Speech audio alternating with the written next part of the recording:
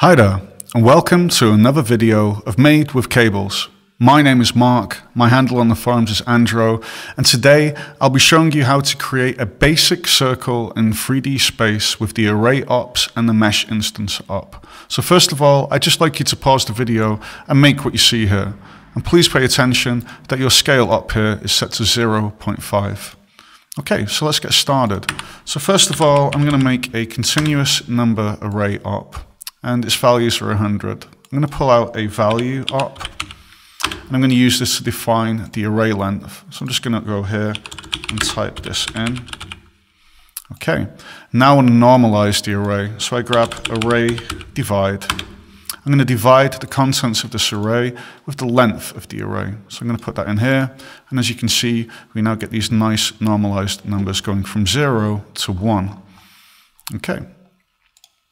So now I'm going to go down here and I'm going to grab an array pack3. So I just want to make an X, Y, Z array out of this. And I can just do that by grabbing the same array and putting it into X, Y, and Z components. This expects a trigger, so I'm going to put it there.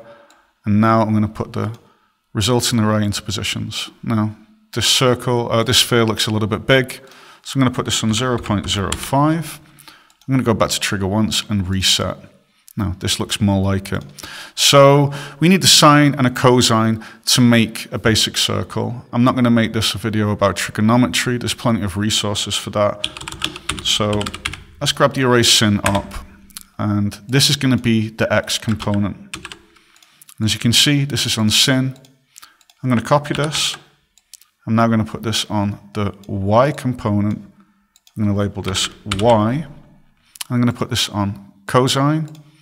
And I'm going to copy this again, and let's just make a bit of space. I'm going to put this on the Z component. And for now, I'm just going to turn this amplitude to 0, and I'll leave it on cosine. I'm just going to label this Z. So we have something here on the screen, but not a lot. So we need a magic number here, which is P. So I'm going to grab the P op, and if we now plug that into the frequency inlet, as you can see, we get half of a circle. So to get a full circle, we need to multiply this by 2. So I'm going to grab the multiply up. It's already on 2.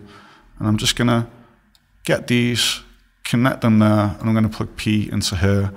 And we've now, in under a minute or two, got a basic circle on the screen. So if I go here to the array length and I put it on 10 or 20 or 50, because we normalized it, it's always going to fit perfectly. So now we've got a basic circle. So far, so good. So what we want to do now is want to make it a little bit more interesting. So I'm just going to tidy this up a little bit. I'm going to grab this and I'm going to move all this up here. So we want to add like a little bit of motion to this. So first of all, I want to make this just a bit more interesting than a basic circle. So I'm going to drag this out from here. I'm going to make a multiply op. And then, let's just move it over here so it's easier to see. I'm going to grab the seal op. This turns like a floating point value into a whole number. Easiest way to say it. And then I'm going to grab a value op. And as you can see, if I move this to a value like 3.64, it becomes 4. It becomes a whole number. So, wow, we see some stuff going on here, which is looking kind of cool, but it's not exactly matching up if we look at it. So first of all, let's put this amplitude on 1. As you can see, it's now become kind of 3D. So what we need to do is we just need to multiply this number by P, right? So if I'm going to get the output from this, and I'll plug it into there, and let's now disconnect it from here. And if I now change this, and we just need to get more points. So let's put this on like 400. All right, so as you can see here, by changing this, we're changing the amount of waveforms, right? So if I put this on 1, we get a perfect circle. If I put it on 2, we get this, and so on. So this is already looking pretty cool. So I'm going to just grab the amplitude of array sin y, and I'm just going to lower it so it's just a little bit easier to see. So how do we animate this? Well, we have the phase here, but as you can see, something weird happens. Look, this isn't what we want. We want it to just turn around. So there's kind of two ways to do this. So I'll show you the first way. Let's grab the phase, just pull it all the way over here so it's easy to see, and we grab the timer 2 up, okay? And we're now going to plug this into the phase for the Y component and for the Z component. And as you can now see, everything is rotating perfectly. So let's just make it a little bit bigger so it's easier to see. All right, slow down the timer a touch, put it on 0.25. There we go. Now we can put this on 100 points. Might make it a little bit easier to see what's happening. So this is like the very basic way of making a circle and then using P and really basic trigonometry to add waveforms to the arrays. And as you can see, they always perfectly connect. That has to do with P and us normalizing the array. So we can go a little bit further now and just make this a touch more interesting.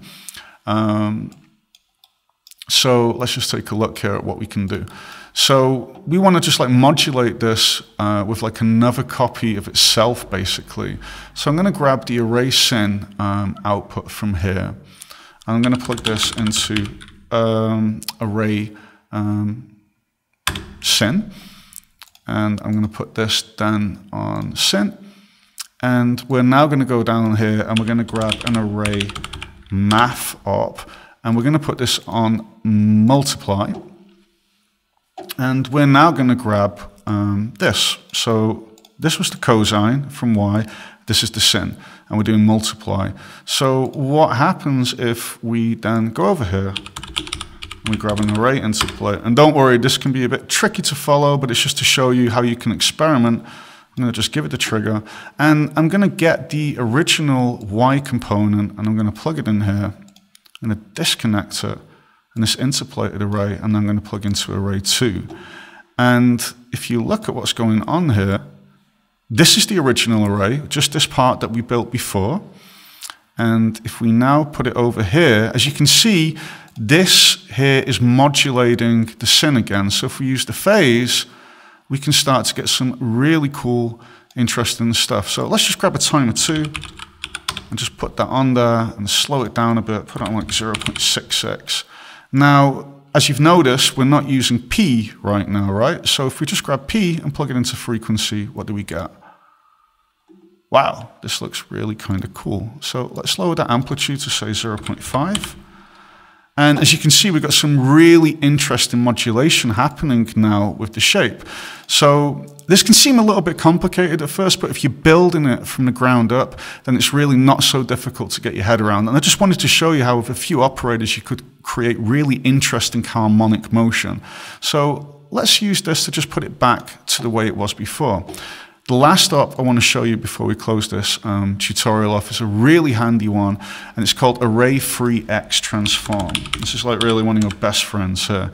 Transform is translate, rotate, and scale positions in an array of 3.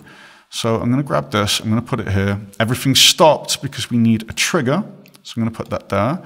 And let me just turn the timer off here, so it's standing still. Now if you look here, we can now rotate this on X, Y, and Z. And you might think, why would we be using this and not a standard transform op? Because this allows you to keep the flow of array data, basically. And there's going to be times when you're going to find this really handy to do.